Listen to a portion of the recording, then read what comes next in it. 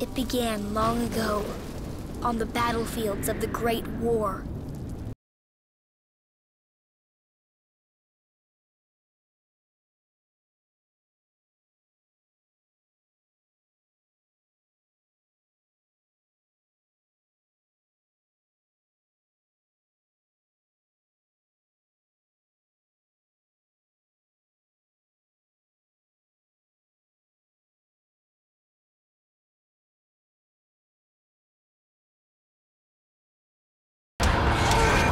Greetings, Zombie Slayers, Sleepy Jim here. Welcome to part 1 of my solo high round strategy guide for Origins on Black Ops 2 Zombies. There is a ton of stuff you want to do here right at the start, so I'm just going to go through this quickly here. You want to pick up the brain in the jar and a shovel from the starting area here. And then what I like to do is to hook up the generator here, the generator 1, straight away. You can either train up these zombies. What I prefer to do is just knife them on round 1 here for an easy 10 points per Agarthan zombie. Let's call them Agarthan zombies. I'm not sure exactly what they're called, Templars, whatever they are. Now at that point you get this prize coming out of the prize box over here. Double points, so just wait till the zombies have come in the windows, and then what you want to do is the old zombie tactic at round 1 of knifing a few times and then stabbing for the final kill to get as many points as you possibly can. And you kind of do need a lot of points in Origins to get anywhere. If you've watched my strategy guides before, guys, and I have done strategy guides for every single zombies map since World at War, Black Ops, and now Black Ops 2, I like to get out of the starting area early. I'm a little bit weird like that. But basically there, the last zombie always seems to give you a drop of some sort. We get another double points. Now you can look out the doors here, through that little window you can see which direction the box is, either going to be one of those two directions.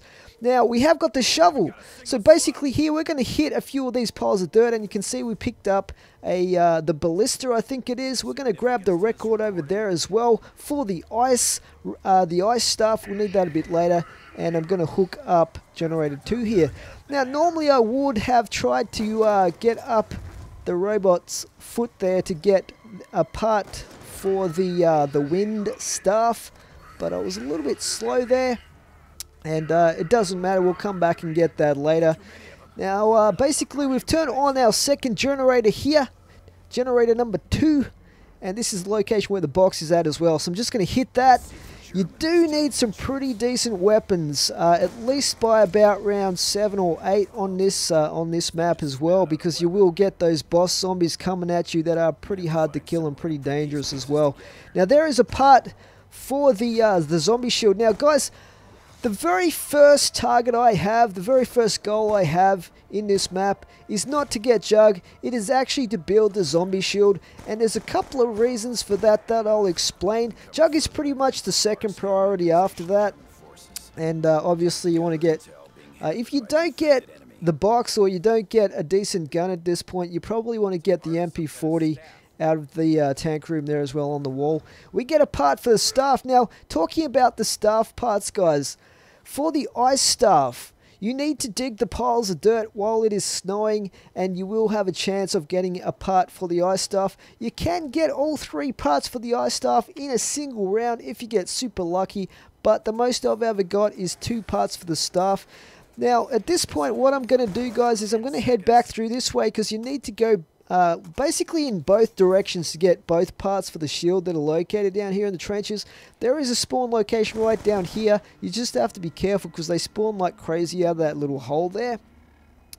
And there's another location over here, and it happens to be right there this time. So we have both parts that are located down here in these trenches near the starting area. Just have to be careful not to get blown up there. For the zombie shield, the third and final part for the zombie shield is actually located up towards where Jug is located, so we're going to have to get out of this area now. I like to get Semtexes just because they give you a little bit more accuracy and direction in terms of where you place the grenades, mainly for when the boss zombie comes. And we're just going to check a few more of these piles of dirt, get some ammo off that one for the Mauser, and we're going to probably hook up generator here because we have a lot of ammo for this thing now. I was going to try and shoot the zombies a ton of times with this Mauser, which is very low powered, and then knife to get some extra points, but we got an insta-kill, so that's almost as good. This Mauser, by the way, obviously replaces the starting pistol that we've been used to in just about every single map. I think since World at War we've had the Colt M1911, and this thing does seem to be about the same power in terms of starting level, how many shots you can put into zombies before you kill them and stuff like that. So it is pretty equivalent. It's got a weird reload that kind of annoys me though, like you can kind of stuff up the reload and it only loads one bullet sometimes if you're not careful to wait for the full reload animation. Okay, so we've got 2,110 points at this stage. Not quite enough to go all the way out to no man's land, but enough to get in through into this area here. And we're just going to hang out here and get another, I think we need about 120 points more at this stage to get out into no man's land. Unfortunately, the snow stopped, so we can't get any more parts for the ice stuff at this point. Now, I'll be talking about the ice stuffs later, guys. I'm going to be showing you how to build each and every ice stuff. We're going to make a couple of them the ultimate versions and stuff like that, but I'm not going to make every single one the ultimate version just because there's no need to do that. It takes way too long and it's not necessary. I'm only going to build the two very best ultimate staffs that will take you through the high rounds. I'm talking about like up to round 100, whatever you want to get to, basically, in terms of your skill and your level of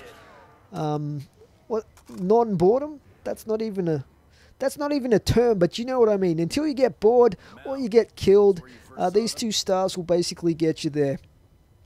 Okay, so anyway, we're now out in no man's land. We have to be a little bit careful the robot not getting stood on by him. And now I'm looking around. Here's another disc. We'll need that for the lightning stuff. Now up here is where Jug is located. We also have claymores on the wall, which are pretty useful actually in this map.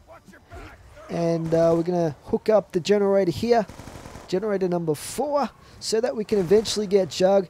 You have to be a little bit careful of this one because you can get trapped if you're not aware. I would probably recommend, if you're not comfortable training here, I'll probably recommend waiting till you have only one zombie left, but I did a little bit risky there. We get lucky. This is the first place I checked of the 3 locations where the other part for the zombie shield can spawn, so we can now build the zombie shield. Now the zombie shield, guys, is super useful in this. I recommend building it down here at the build table that's located nearest to Jug. I'll show you that a little bit later when we actually build it. We get some blood money going. How cool is that drop, guys? I mean, it's only 200 or 300 points, but still, every little bit helps, I guess. We can actually get Jug here at round 4, which is pretty cool. And the zombie shield, guys, the zombie shield basically makes you impervious to hits from behind, but obviously it will wear out after a period of time. So we're going to plant it here, because when we come back here later in the high rounds, I'm actually going to be doing most of my training in this location, and that's going to allow me to just grab it back off that table when it gets destroyed, as it always inevitably does. Okay, we have an unusual sort of moment here with the 3 robots coming at once, which doesn't happen very often, but it can be a little bit annoying when it does happen, especially if you got a ton of zombies around you, or you don't have the golden helmet, which we'll get a bit later, and I'll talk about that at that point. Uh-oh, let's not get blown up here by those grenades. But what I'm looking for here, guys, is that foot with the glowing disc of light on it, because we want to get up into the robot. What you want to do is shoot that out, and then you will get basically teleported into the head of the robot. And this is where you locate one of the parts for the Staff of Wind. And each of the robots has one of the 3 parts, so we're going to collect all of those. This is probably one of the most annoying parts of getting the parts for the staffs in this game. This wind stuff is a little bit annoying because you have to kind of wait for the robots. And one thing to remember is sometimes, like, you might think that at least one of those feet on the robot will have the disc that you can shoot out so you can get teleported up into it. But sometimes neither of the feet will have one. And sometimes you'll be waiting on one side and the foot will be on the other side that you're not located at. In some of the areas you can't run quick enough to get to the other side when that happens. So there is sometimes a little bit of waiting around trying to get into a specific robot to get the specific part for the Staff of Wind. Okay, so I'm trying to fill this chest here a little bit half-heartedly. You don't really need to complete this challenge in the map to fill the chests up, but it's worth doing. I mean, you might as well do it. And one thing to remember here, guys, if you have the zombie shield built, you can, if you get swamped here and you don't have jug or whatever, and you're getting a little bit trapped in this area, just whip out the zombie shield and do the old shield bash here in the early rounds. It's super effective for filling up those chests in solo, and it is a good way, especially if you're stuck reloading or something like that, to just belt the zombies with that and kill them to fill these chests up in the really early rounds. Later on, it'll probably break in the really high rounds. If you try and do that with a big group of zombies, it'll probably break straight away. So just keep that in mind. But really, really useful for the lower rounds when you're trying to fill those chests up. Now, in case you didn't know, basically there are four challenges that Treyarch put in this map that give you rewards, which is pretty cool. And one of those is to fill up all 4 of the chests that are located here with zombie souls. It takes quite a few souls actually, and the trouble is if the giant robot steps on the chest before it's been completely filled, just have to be a little bit careful here, then what happens is you have to restart and go back through and kill the same amount of zombies again, which kind of sucks. So you're best to wait until the robot goes past and then start filling them up. That way you know you've got potentially the maximum amount of time. But there's no real order to how the giant robots come through here. And here's another part that we'll pick up for the Maxis drone, just located there on that pathway, guys, where the tank goes. You'll see that a bit later. But there's no real timing or pattern to how the giant robots walk through here. This one through the middle could come through like next robot or something. Whereas you could be waiting up the top there, and it could take forever for that robot to actually come through. So there doesn't seem to be a pattern to that. It's just kind of luck and a random chance of it happening. Okay, so still working on this chest.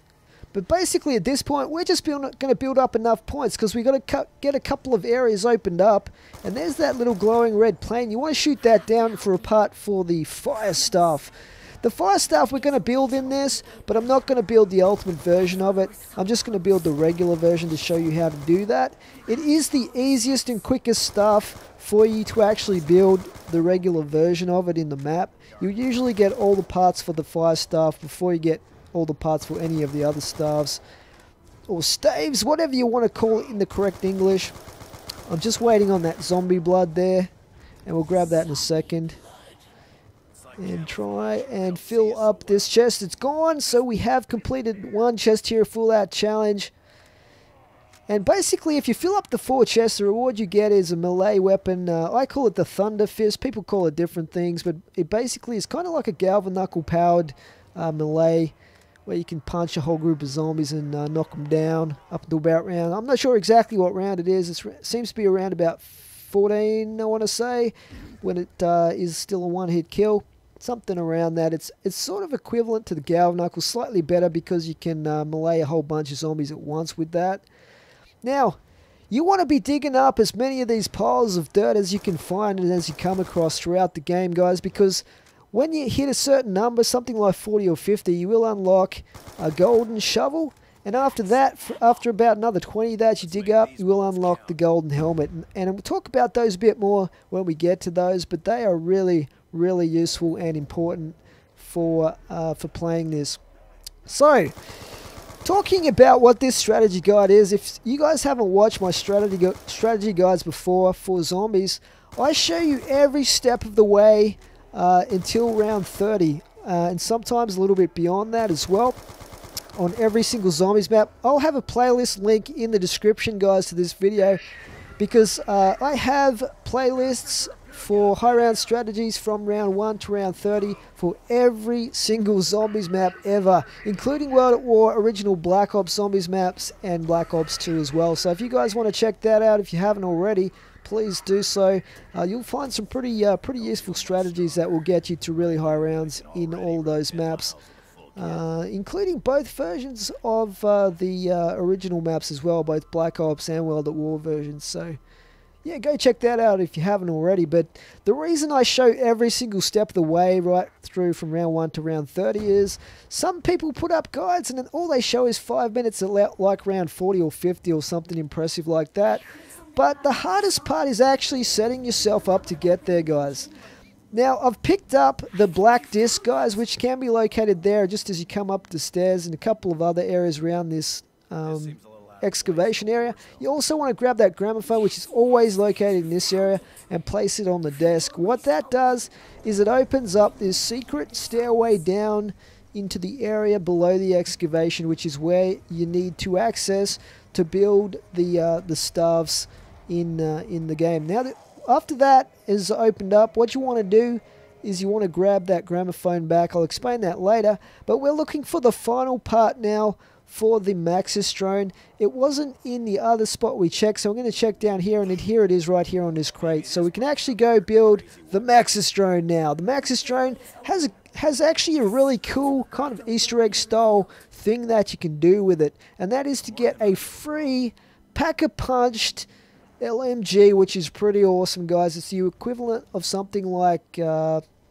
I was thinking of the RPK, but that's more of a Black Ops zombies weapon. For those of you that are more familiar with Black Ops 2, it's more like one of the LMGs that you have in zombies anyway. It's kind of an old school looking one, and it is pretty awesome, guys. But I'll show you how to get this free pack-a-punch gun very, very soon. But we're going to build the Maxis drone here first, and basically what that is, it's like Maxis's brain in a jar, and he flies around in a little drone that basically shoots the zombies for you. But it also picks up drops, guys, which is actually super useful for if you're on the tank, because when you're on the tank and you're riding around the map in that, you're shooting zombies that are running behind you, and the problem with that is they can actually drop drops like max ammos and stuff, and if you're on the tank you can't pick those up. But if you throw out a Maxis drone, he will actually go pick that up for you, which is pretty cool. Anyway, guys, I'll show you the free pack-a-punch weapon in the next episode. Remember to rate and comment. For now, it is Sleepy Jim out. Thanks for watching. Mr. Monkey to target